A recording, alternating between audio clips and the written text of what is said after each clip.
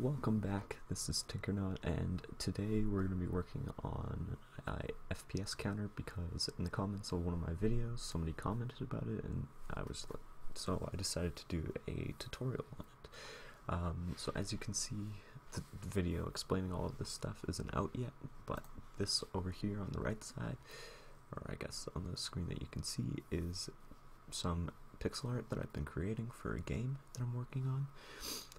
So hopefully that'll be out soon, but yeah, so what we're going to do is we're going to create a FPS counter for this. And so how we're going to do it is we're going to right click, let's do 2D, let's do UI and then text. Okay, so what we're going to do in this text is we are just going to say FPS dash dash dash. Okay, we're also going to give this text a name and we're going to call it FPS Counter. Okay, so once that is created, you're going to go into Assets folder, you're going to right click, create a new folder and call it scripts, and then go inside of that, right click, go create and C# script.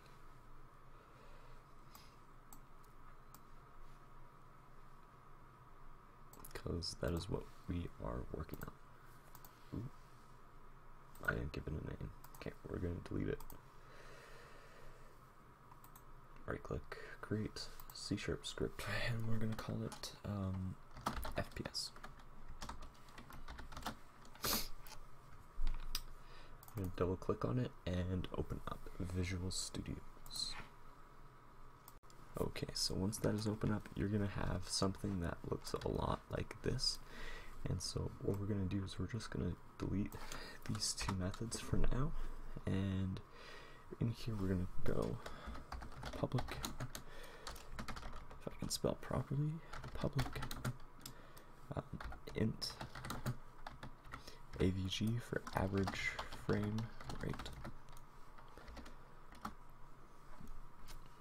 and then down below it we're going to go public text display underscore text.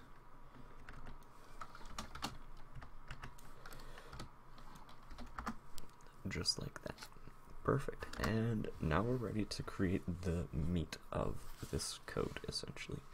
So how we're going to do that is just going to go public void update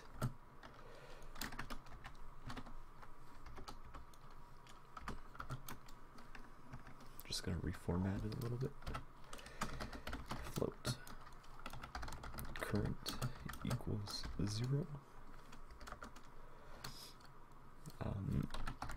Current equals time dot frame count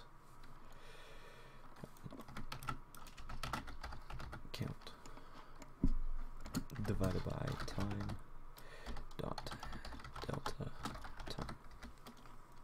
Okay, so essentially what that's doing is it's getting the frame count and it's dividing by the time dot delta time. This will give you the average frame rate.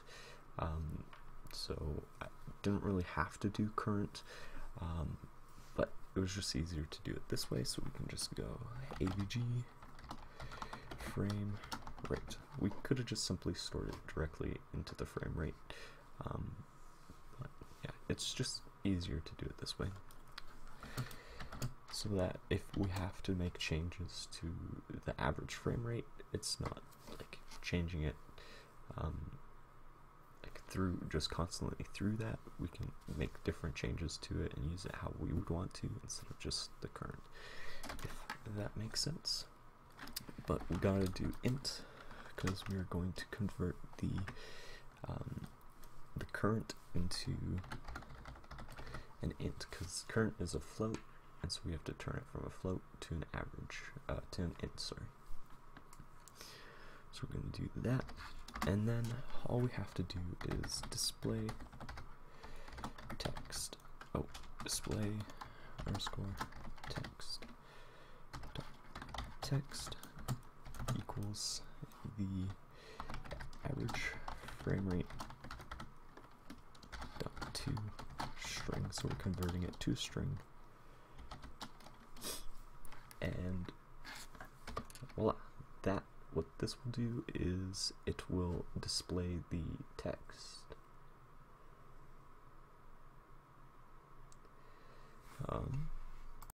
So that should be working now. We're gonna have to use a directory, so we have to do enter using Unity engine UI, because that'll give us the UI element of the text, which is what we need. And we're also going to add a string right here, just saying FPS, and then whatever it is, okay?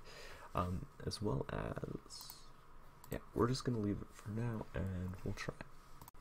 Alright, so now we're gonna close this down, and we're going to select the FPS counter. We're going to go all the way over to the right. I changed some things, so I made the font size bigger, I changed the color of it, and so this is where it is now. It's in the bottom left corner. And so if we go here, go add component, type in FPS, and it'll be right there. Hit enter. Now what you're going to do is you're going to drag the FPS counter text over to there, and voila, your FPS counter is done. Now as I run this, you can see that it's going up, and so it's just continually going up and up and up and up and up. It's not adding, it's just taking the averages of how much frames it is getting currently. So I think mine goes up to about 250,000 frames, because I just tried it and I think that's what it was at, but I'm also recording right now, so it could be a little bit less. But yeah, there is your FPS counter. So yeah, you can see it's kind of stopping at 120,000-ish frames per second. So yeah, that's not bad for this little running program. But yeah, I hope you guys enjoyed. Like, comment, and subscribe, and I'll catch you on the flip side, kiddos.